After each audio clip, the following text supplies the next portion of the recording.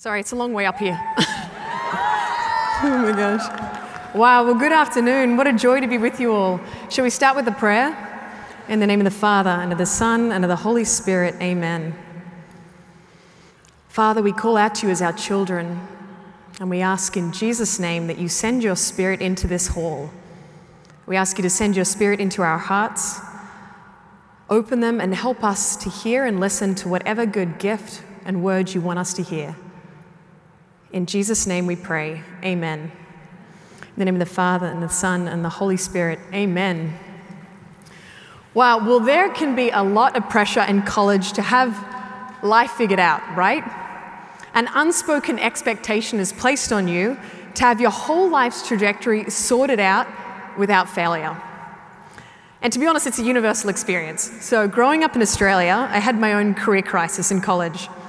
I dabbled in a bunch of different ideas, as you can imagine: event management, become a professional athlete, a missionary, even politics. Spoiler alert, none of them worked out. But overwhelmed at the simple and yet terrifying question, what are you going to do with your life?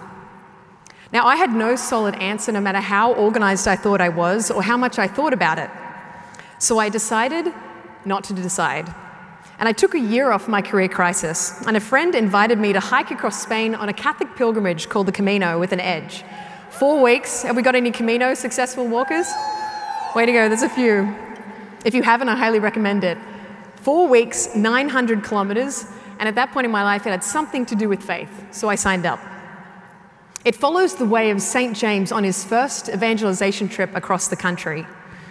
And after 2 days, we ditched our map because there were yellow arrows that point out the direction of the path, always in eyesight. But we got confident too quickly and tried to wing it one night in the dark. We got horribly lost, and we tried to trace our steps and made the unanimous decision: no more nighttime walking. Can't we do this at some point in our life? Try to make it in the dark by trying to control our circumstances, take up solo searching, and we can miss the path with the signs that are all around us. Prayer is not just a good Christian habit that serious Catholics employ. It's not an isolated chunk of time that I tick off to keep God content either. It's the blueprint of our life as Christians. It's the guide that enlightens the way, keeps us from getting lost on track, and aware of the companionship of Christ at every step of our journey. And without prayer, we don't just simply get lost. We actually lose out on living life fully alive. So we're going to look at 10 tips. Sorry, not 10, just 7 today. 7 tips. Because prayer is my decision to wake up to the reality that God is never far but with me, closer than anyone else at every turn. One question I think that we tend to forget to ask enough is, where is God in this? Where is God in this new situation that I face? Or old one? Something I can't handle, I don't know the answers to. Am I seeking God in this? Am I seeking the path He has placed before me? Or am I trying to go my own way? Am I checking in with the one that is holding everything together, who knows how my heart beats? Or am I going solo? Because the truth is, my friends, that God never intended a moment that we would be unaware of His company with us.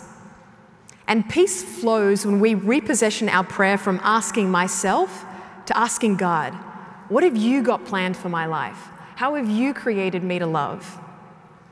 And this conversation, as we know, takes place in prayer when we put aside a specific amount of time, when we literally do nothing else but pray. And I dare you to consider leaving the phone alone when we pray, because Jesus is the resident in your heart, and that is incomparable to screen time. And it's a choice that we commit to constantly, because constant contact with Christ is the reason for our creation. Now, whether we're in church or checking email, there's no such thing as an isolated Christian. God wants in on our lives. He's choosing us. And the beautiful thing is that if He stopped, we'd cease to be. But He hasn't. He's choosing you even right now. So prayer is our response. It's a God choice. It's not about getting it right. It's choosing the God who is choosing us first.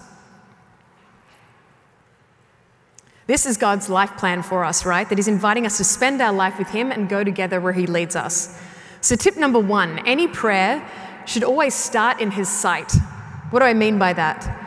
It's giving your heart a God moment, okay? Bringing to mind the reality that He sees us and He knows us right now. God promises, I am with you always. Not I will be or I have been, I am with you always. There is not a moment in your life He's not looking at you with love. And half the battle is realizing this reality, right? And it takes faith because our feelings and our thoughts can often convey the opposite. But faith is a direct contact with God. Whatever our mood, thought pattern, struggle, faith runs deeper. And a God moment can actually change the trajectory of our day. You know, it occurs in the vicinity of our hearts, accessible anytime and any place you choose to take it. You're walking across campus, you're stuck in study and you hit a wall. You feel a pinch of loneliness or you feel misunderstood. It's always time for a God moment.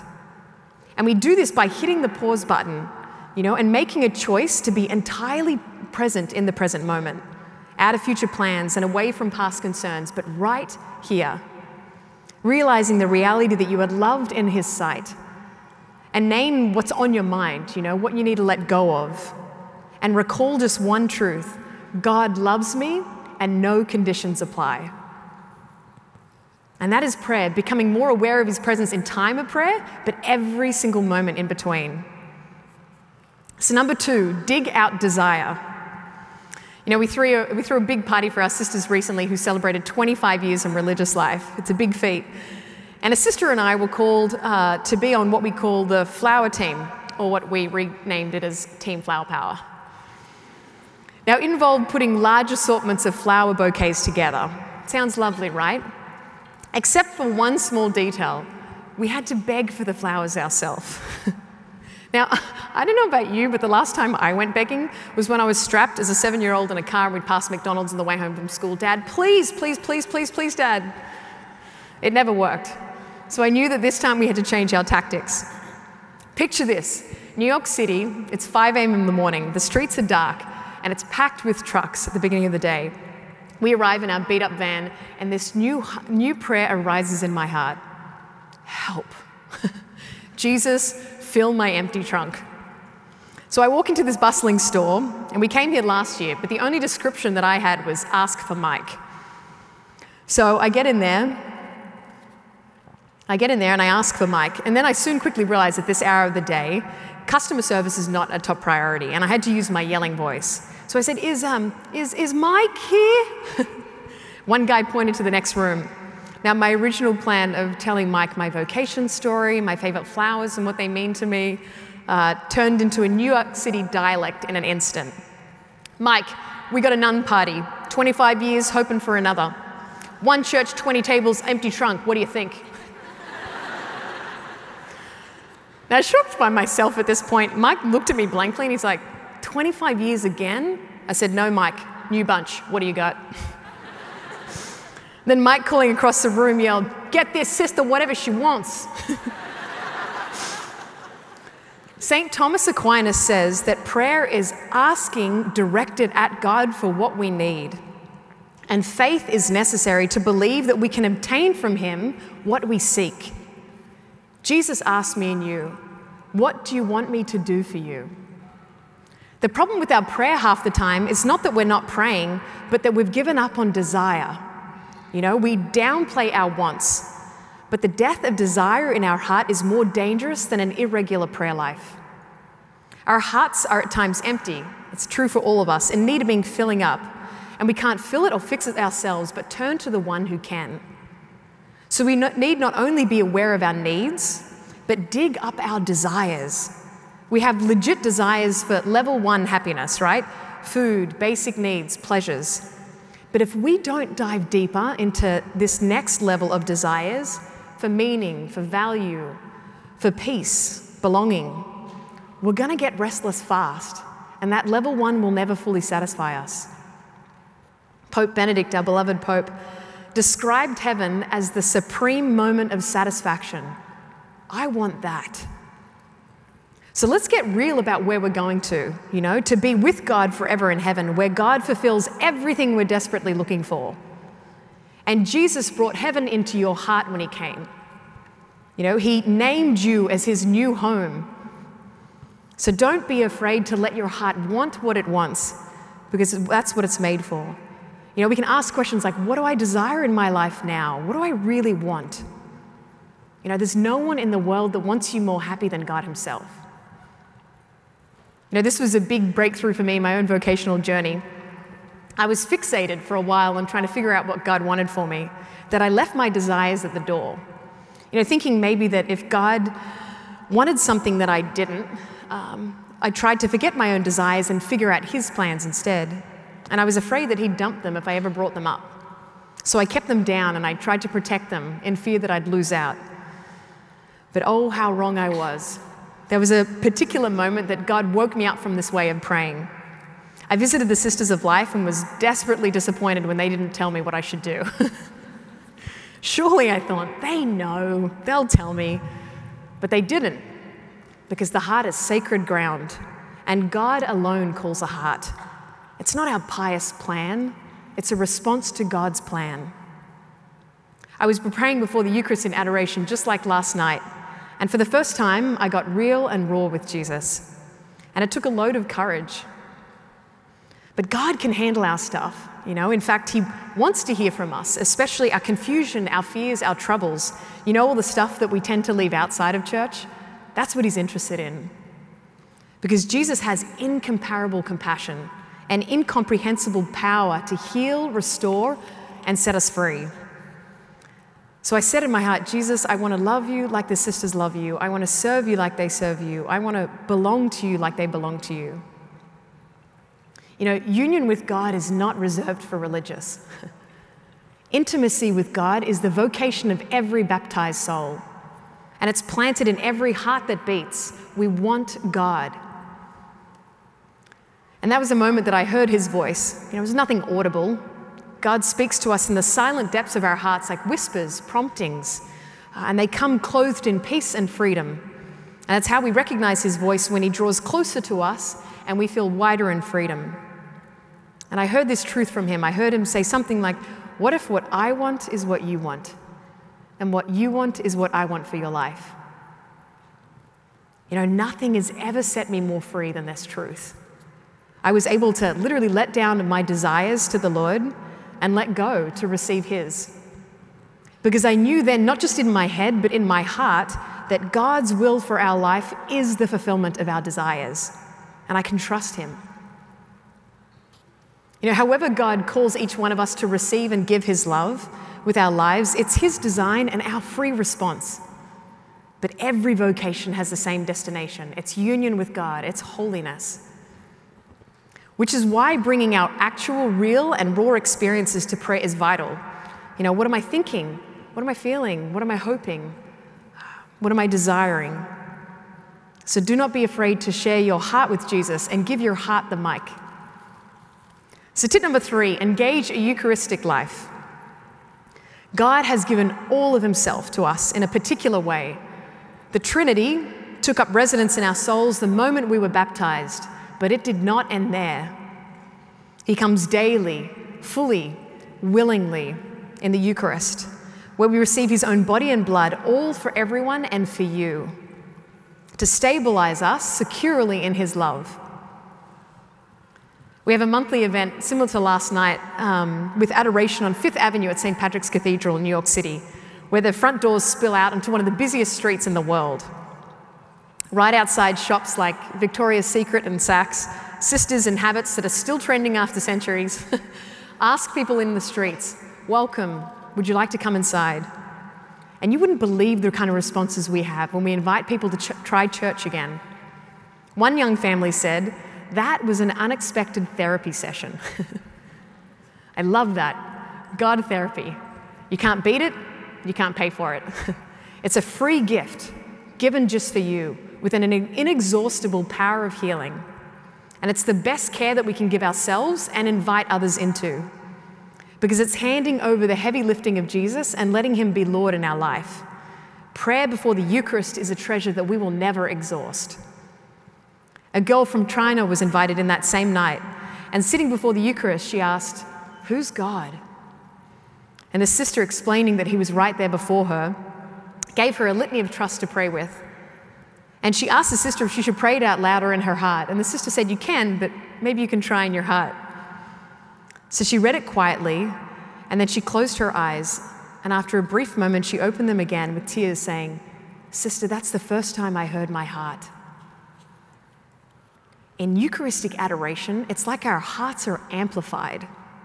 Coming before the real presence of God, we have full access to God's heart. And at every moment of our life, Jesus is living out his humanity in you. Think about it. What stage of Jesus' life is he living out in you right now? And let us not forget that his most powerful moment of his life was when he poured himself out on the cross for us, out of love for us, and rose from the dead. Everyone in this room is carrying a cross, and most of the time it's hidden, and we don't perceive it in one another. But there is no suffering that any one of us experiences that Jesus is not living, feeling, and suffering with us. Your suffering has meaning, and it's not for nothing. And God's plans are at work 100% of the time. Jesus just didn't die for us. He defeated death and rose that we might hold out in hope that the same resurrection will take place in my life too, especially in my suffering and pain.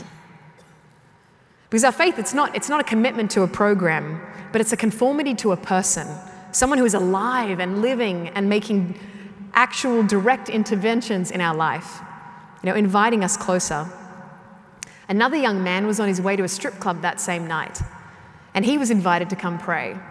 Surprised that he was welcomed after he just admitted where he was going, he asked to the sister, "Do you still see the good in me?" The sister looked him in the eyes and said, "Yes, Rodney, I still see the good in you, and so does God." Well, he stayed that whole hour and he did not move. None of us have enough time anymore, but making time for what is good is what we can do. And God asks each one of us, stay with me, prioritize our prayer. And there is no greater compliment that God has made of you and me than making his own image and likeness, and then to give us his very self. Kyle that night had a really rough day in the city, but he couldn't refuse a nun's invite into the church. And dragging himself inside, barely inside the door, he looked up and saw the Eucharist and stood motionless. A sister just came and stood beside him, and eventually he sat down, but it wasn't until the end of the night that sister approached him again and noticed tears flowing from his face. And she just said simply to him, "I don't know what you're going through, but I want you to know that God loves you infinitely." And he just sat back and said, "Sister, now I know. Now I know." Let the Eucharist love you. That kind of love changes everything. Tip number 4, the rule of disengagement. Growing up in Australia, survival depends on 2 elements. 1, living close to the water, and number 2, you just don't trust the animals. I don't care how much you tell me and find a kangaroo is cute, those things will never lose on a fight. Did you know that their tails are a 5th limb? And they can deliver 759 pounds of force in a kick. I don't know how strong that is, but it's powerful. They have been seen to crush metal with their bare paws. Don't tell me I didn't tell you. But their one weakness, fascinating about kangaroos, is they can't move backwards. Probably because they've never lost a fight. But it makes me question, where are we backing up in our relationship with God? What causes us to lose ground? St. Ignatius gave a name, desolation, to the spiritual experience that hounds us with lies. Lies like God is distant, he doesn't care about me, or basically anything else other than what he's revealed himself to be. But desolation is a lie. God never wanted it to be part of our stories, but he may allow it if he sees that there's a new strength that we'll receive through it, or there's a good outcome that's not possible otherwise. We all experience it. And every Christian since the fall hears the serpent's lies, and he sounds like the same old stuff. Yet we pay way too much attention to the very things that Jesus has defeated. There is no darkness, no despair, or no battle that Jesus hasn't crushed with his love, period. And lies, they sound permanent and discouraging. They sound like, I'll always struggle like this, or I'm a failure, I'm unforgivable. And there's certain times in our life where we get plagued by them, which is why what we need, what I like to call the rule of disengagement. We can deal with lies differently. We don't need to waste our time and energy trying to get them out of our minds, because trying harder is often a common pitfall. God never intended you to fight for yourself. He intended Jesus to live his power in you. The rule of disengagement means we don't even engage in them, but we make a choice to focus on truth. We re-engage with what's real, the power and presence of Jesus in your life and in your soul. He bears the weight and he's dealt with it, so we can let him. So when we hear bad lies, thoughts, we can decide to re-engage reality and enter back into the present moment, focus on what we're doing, or pray a simple repetitive prayer to replace the lie, like, Jesus, I trust in you. And what we're doing here is we're turning down the mic on the lies and we're amplifying the sound of truth. Now, it may be oftentimes in the day that we do this, but it's better than the burden of being fixated on what's false. Evil has had its airtime. And St. Therese of Lisieux likes to say, we must never torment ourselves about anything. This kind of a practice will train our mind and strengthen our hearts and imbues our soul with the power of Jesus that God has given us. However many times you've counted yourself out, God has won in counting you back in. This is the consequence of the incarnation. It's good news that no matter how deep the abyss is, the light is always brighter. Which leads us to the next tip. Tip number 5, never go solo. Another little fun fact about Australia, in case you haven't known, that 95% of my home country is uninhabitable land. So living close to the water is key. So we have a sport in Australia that's called surf lifesaving.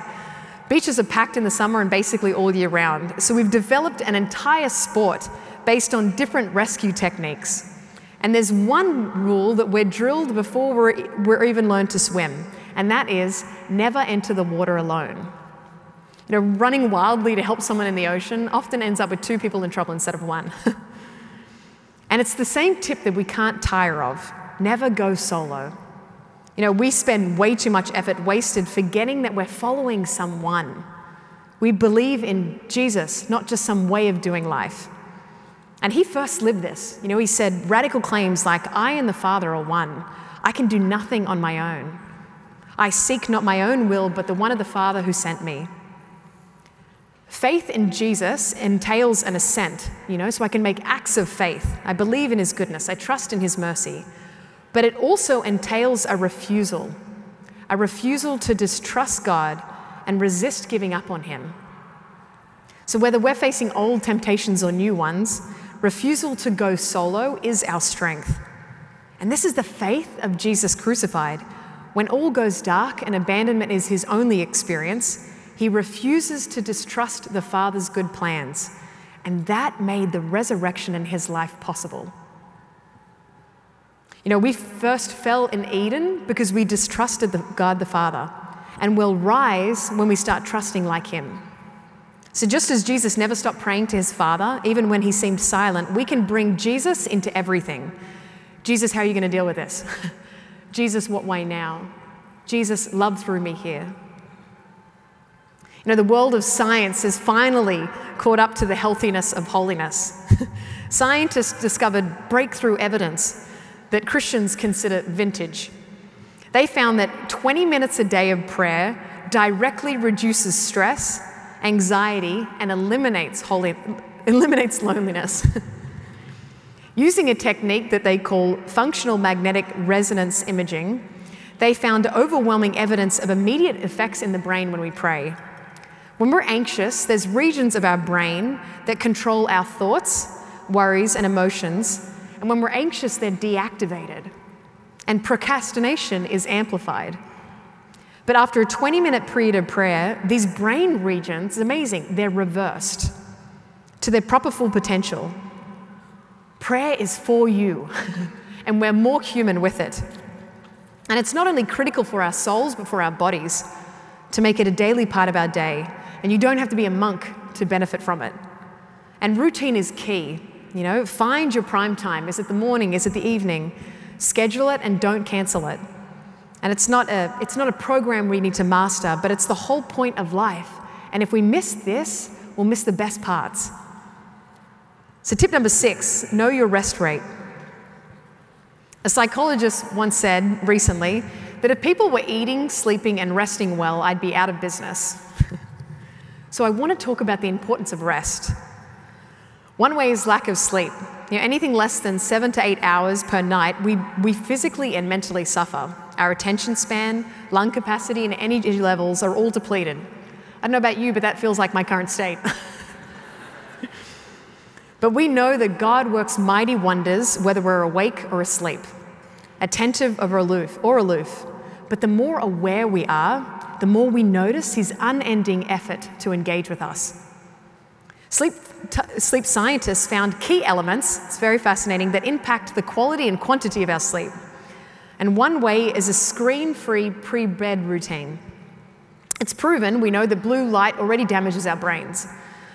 But a screen-free hour before bed tells the brain to release melatonin that actually prepares our body for rest. And it's also been proven by sleep specialists that meditation, a prayer before bedtime, as simple as meditating on one word or a phrase over and over again, enhances our ability to stay and fall asleep. So if you swap your screen for scripture, you'll probably rest better. And not just sleep, but rest in leisure and creativity. When was the last time you did something that didn't earn an outcome? Where do you come alive? There's so much pressure to do and be more productive, right? We all feel that. But I'm talking about intentional, life-giving activities that cause your heart to rest, to wonder, and to look up, and reactivate on a deeper level. It's not selfish and it's not a waste of time. It's actually opening my heart wider to receive more the gift of life that God is pouring into me without limit or cost at every moment of our lives. St. John Paul II teaches that God gave us the whole created world to rest in it. To rest in it. The Polish word rest means to be reconceived, which means a true rest literally allows us to come alive again. And at Pentecost, the church begs for the Holy Spirit, but we can call on the Holy Spirit every time, which lets a power of Pentecost enter every time we pray. And when we call, he comes. So we can find the deepest rest in a healthy sacramental life. Nothing can strengthen and unite you more to God himself than the prayer of daily Mass. Nothing can liberate you and remove obstacles in your life than regular, if possible, monthly confession. And nothing can help you more in your prayer time than invoking the aid of the Holy Spirit, or simply, "Come, Holy Spirit."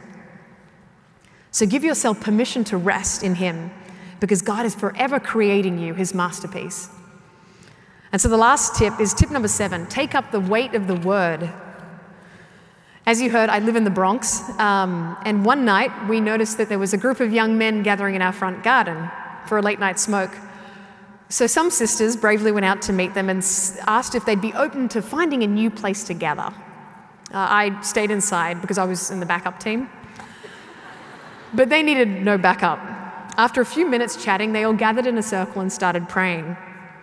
Well, we never saw them again until 1 year later. A guy was crossing the road early in the morning and caught us in the middle of the road with the smoke in hand, glasses and his hoodies over his head.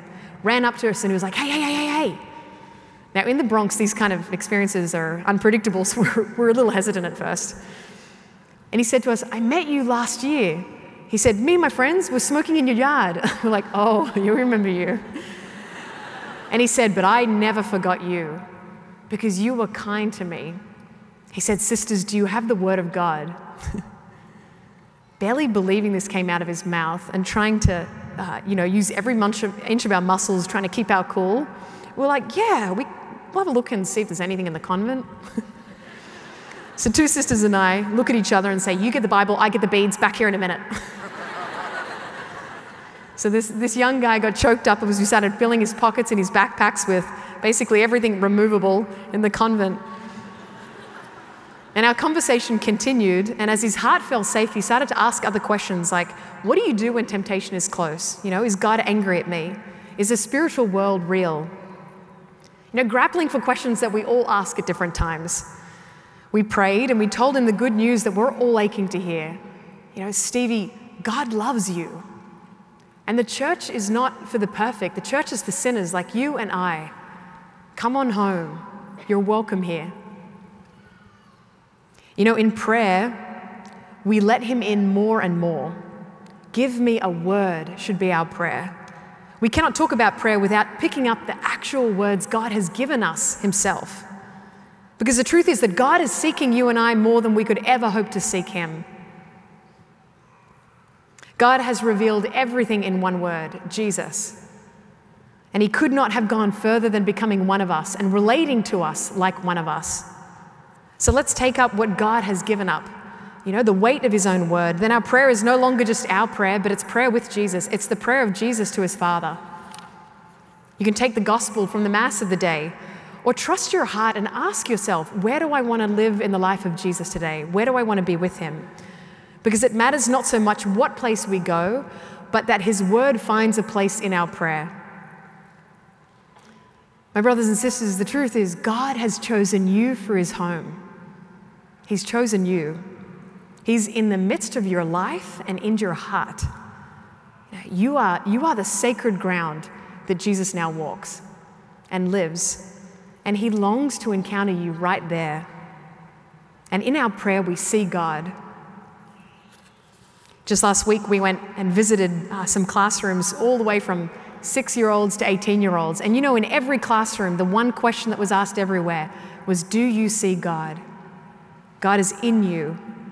God is with you. And he's named your heart his home. So I just want to invite my sisters, they'll pop up somewhere, to come and join us as we end with a prayer. And we want to do it in the form of a song. And I just encourage you now to join me in opening our hearts wide to the Lord. Because the truth is that the Lord is in the house of your heart. That's where he belongs. That's where we access him. And that's how sacred you are. You do not even need to move to encounter him. So let's just ask him to reveal his love to us there. In the name of the Father, and of the Son, and of the Holy Spirit. Amen.